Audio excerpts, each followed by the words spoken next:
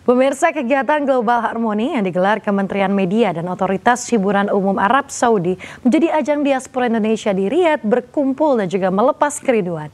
Beragam cerita menarik dibagikan para diaspora Indonesia yang telah tinggal dan mengadu nasib di Jazirah Arab selama puluhan tahun.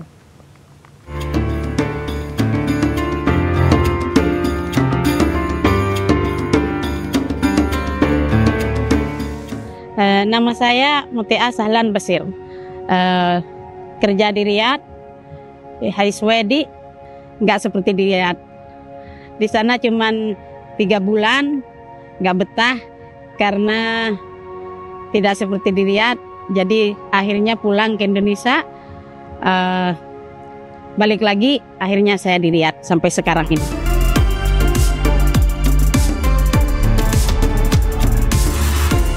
Makanan Saudi yang paling saya suka, jadi gersan kapsah itu yang suka, yang setiap hari dimasak sama merek. Kalau musim dingin, marasi. Nama saya Hendra, kerja di Arab Saudi udah 20 tahun. Pertama saya kerja di perumahan selama 3 tahun.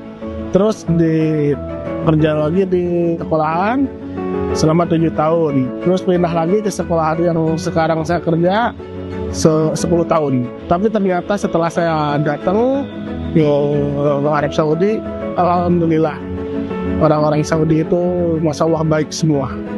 Makanan yang saya paling suka menurut saya itu kapsah. Kehidupan saya di Saudi alhamdulillah baik gitu. Jadi hampir sama lah kehidupan saya di Indonesia sama di Saudi. Ya, saya belajar bahasa Arab di Saudi. Sebelumnya saya nggak bisa bahasa Arab. Nama saya Yara dari Indonesia.